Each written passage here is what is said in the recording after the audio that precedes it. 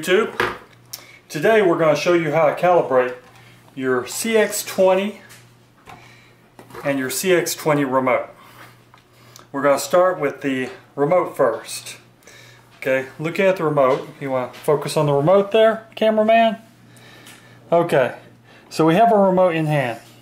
We want to switch the SB switch down to 1. We want to make sure our this is our up down is centered. Hold this up and turn your remote on. You're in calibration mode. Once you're in calibration mode, you want to take and move these to your corners 5 times. This calibrates how far the stick can move, or around 5 times.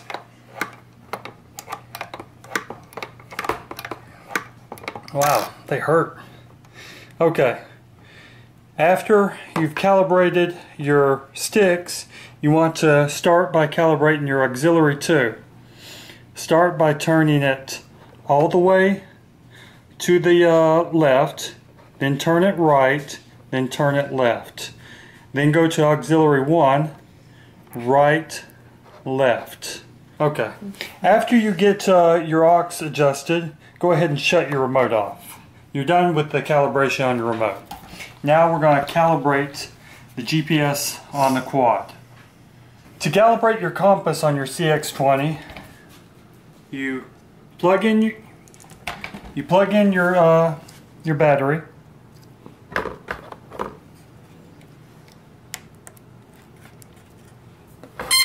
Turn on your remote. Hold this down to the right. And you see the way our light's flashing here? You're going to look for a red, yellow light. When you get that red, yellow light, you're ready to start your calibration. I'm going to let my son do the GPS calibration. Should I do it right now? Do it right now. 1. You're going to do 5 turns. 3, 4, 5, going down. 1,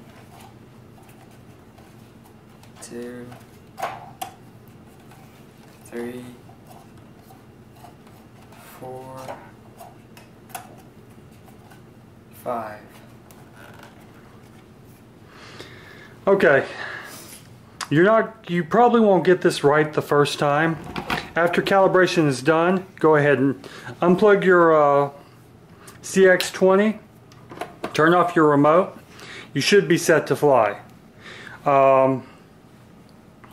But there is likelihood that you will have to try this multiple times.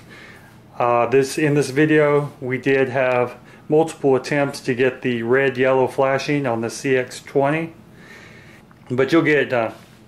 If you like this video, hit the like button.